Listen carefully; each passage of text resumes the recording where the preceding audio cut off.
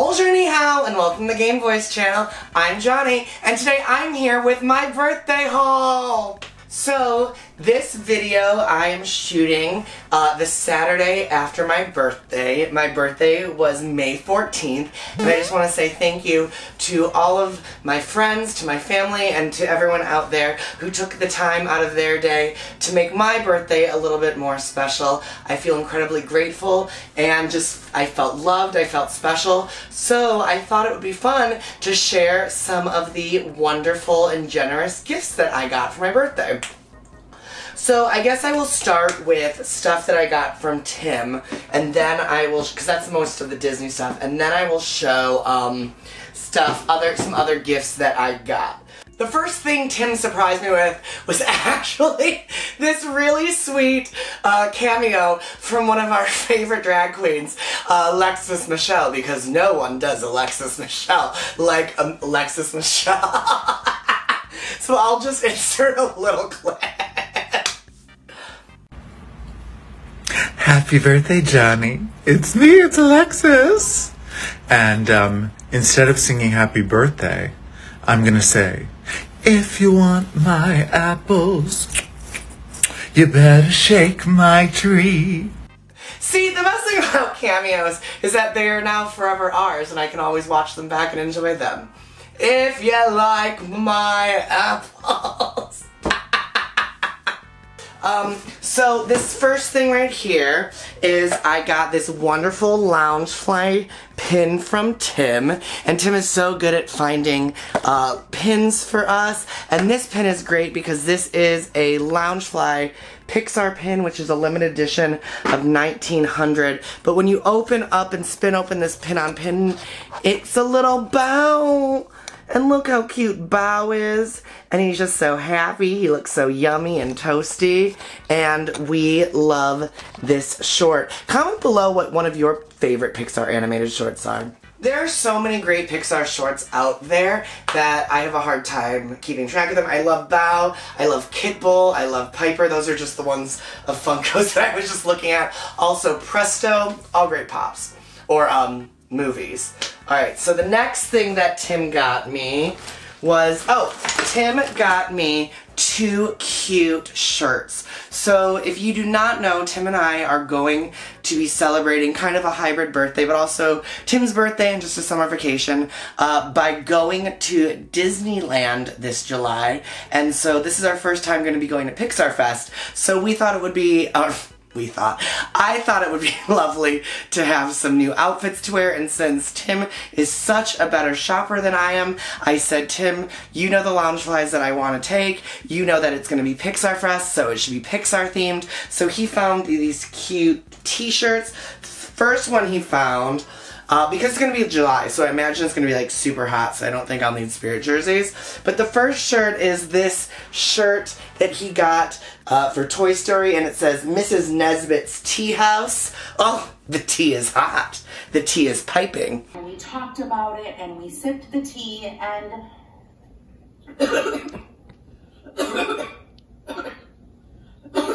You guys, I literally just choked on my tea. You're missing the tea? Did y'all get the tea?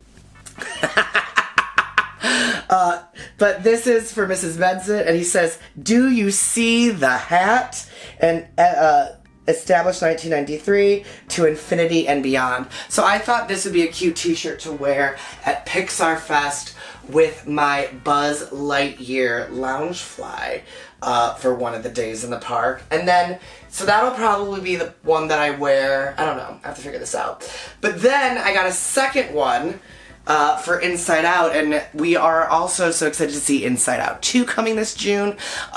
So here is the Inside Out shirt, and it says Core Memory Day, which if any day at Disney is definitely a Core Memory Day, or DCA.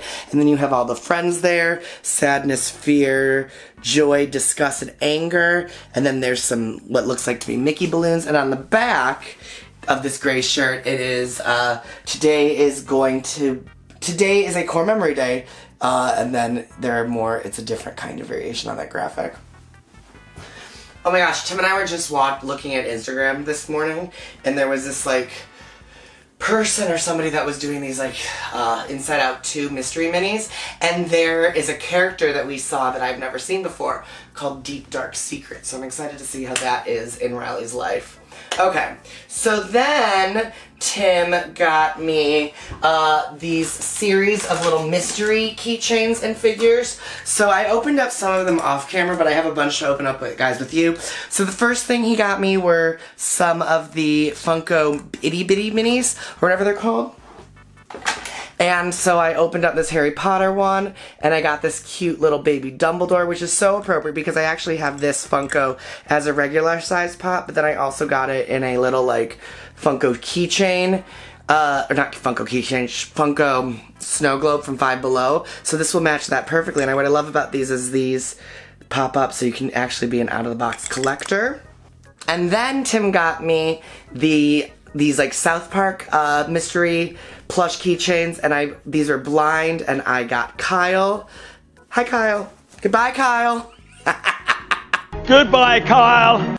And so this is gonna go on my South Park shelf with all of my South Park Funkos and collectibles. And then Tim got me some figural keychains, and the first one we opened was Dark Phoenix, or Phoenix. Yeah, Dark Phoenix. Which is so appropriate because I have been loving X-Men 97, and so this sparks joy, and I love her little sassy red lip. Comment below if you are watching X-Men 97. And then the last one I got was this keychain from the Dungeons and Dragons movie. I am a huge Dungeons and Dragons player, and so this is the wizard. I don't forget his name. I'll put it up on below. But this is a fun little keychain. And then Tim got me these 3 minifigures. So we have a mystery pin set of Happy Meal pins. We have 2 of these Baymax Heart series. So these are all the Baymaxes that we can get. We've opened these up on the channel before. And then we have a Stitch keychain. So I'm actually going to open these up now and then share them with you. So let's do the pin first. I really want the Chase, which is Grimace, or I guess the Mayor McCheese, because, I mean, he's a mayor. Alright. Oh, I got the Big Mac. Yay, I will show you this. This is the Big Mac police officer. And then in the Baymaxes,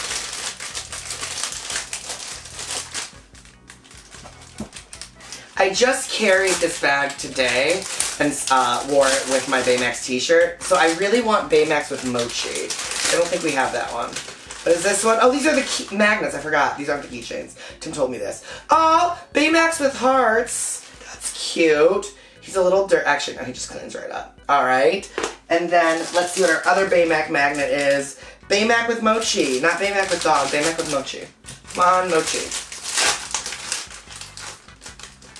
Is it Mochi? It's smaller than the other ones. But, oh! Okay, it's Baymax hugging dog. Aw. Okay, I would have rather had cat, but I love Baymax with animals because we love our furry friends. And then this is a bag clip of Stitch in costume. So, I don't know which ones we have. So, and these were from the Disney 100. And this is, summertime Stitch. This is Stitch with Bitten Surfboard. Okay, yay! Here is the pin, and look at the little Big Mac police officer doing his little whistle dance. He's waving. That's super cute. This is the magnet of Baymax and dog, and I look at him. So this is a magnet, and this will go up on our fridge. Oh wait, that's a cool Baymax logo. I like that. And then his little booty, little happy corgi or little dog. That's so cute. Then we have Baymax with balloons. Baymax with balloons is so cute. I cannot wait to meet Baymax when we go to Pixar Fest and to DCA because I have not been there since they added San Francisco. So super excited to meet Baymax. And then this is the Stitch keychain. I love the kind of depth on his glasses that like you can actually see through them and like his eyes are actually behind there. And that these are floating. And then this is his Bitten surfboard. It gives the keychain a little bit more texture and depth to it. So that's super cute as well. If you can believe it, Tim was so kind and generous to get me even more gifts. So the one thing that he got me that I've been super excited about and that I've been playing is Tim got me this wonderful Pac-Man Lego set.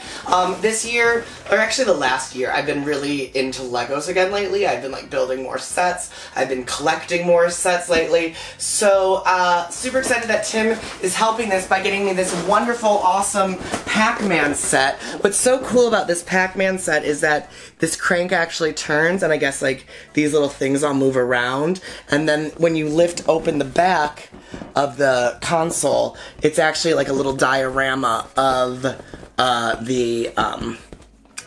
like an arcade. So this is interesting. I'll cover our address, but they actually shipped this box to Tim on Amazon, like just like this. And so when Tim got it, it was taped and like loose, and so Tim had to make sure that all the pieces were there, and then I checked. But that was just really interesting. But as I said, I already started it, and so the first thing that you build is like the top of the arcade machine, and this is so cute because it's like these little Pac-Mans, but when you press this button, ghosts, ghosts, ghosts, ghosts. So cute.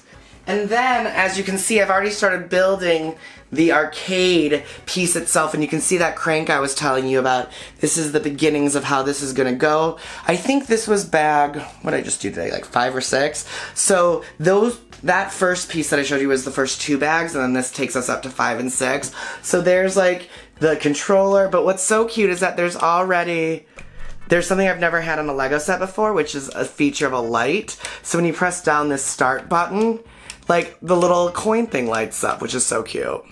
I love Legos because Legos are the gift that keep on giving, because you get to enjoy the building of the toy, then you also get to enjoy the playing of the toy, so love this.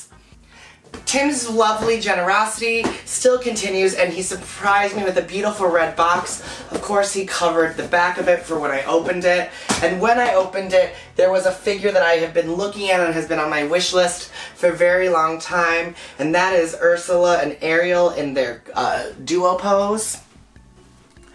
Here they are, looking stunning. What I love about this is Ariel actually looks like an adult woman. She looks older. She doesn't look as like thin and like teen and kitty as she normally looks.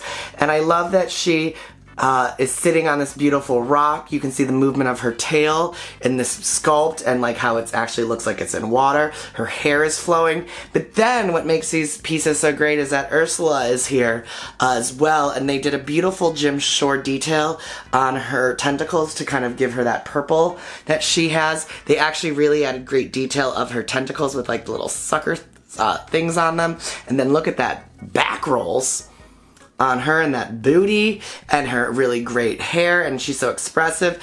And what I also love is the detail of the Jim Shore base that actually is stylized to make it look very under the sea, underwater. And this piece is called Wicked and Wishful. Who's wicked and who's wishful?